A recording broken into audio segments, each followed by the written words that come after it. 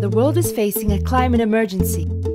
The Earth's temperature has already increased by 1 degree Celsius above pre-industrial levels. And this is causing severe impacts on water supplies, biodiversity, oceans, food production, and extreme climatic events. At the Paris Climate Conference in December of 2015, 195 countries reached agreement on the first truly global agreement to control greenhouse gas emissions and confront the impacts of climate change.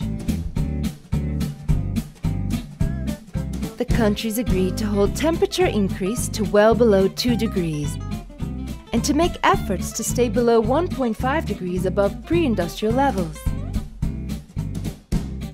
The emission reductions goals that countries presented so far would allow for a global average temperature increase of at least 2.7 degrees, with potentially catastrophic impacts.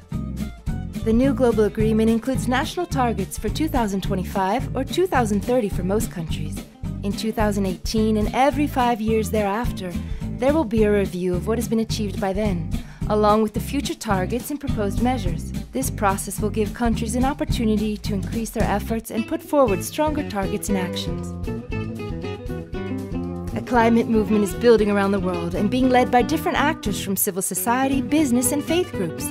They are demanding climate justice and greater action for a low-carbon future and a safe climate.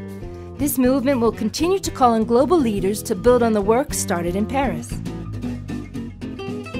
You can be part of this movement. Become informed, live a sustainable lifestyle, discuss climate change with your family, friends, and colleagues, and demand action from decision makers in your country. The climate and the quality of life and prosperity depend on it. Be part of the solution.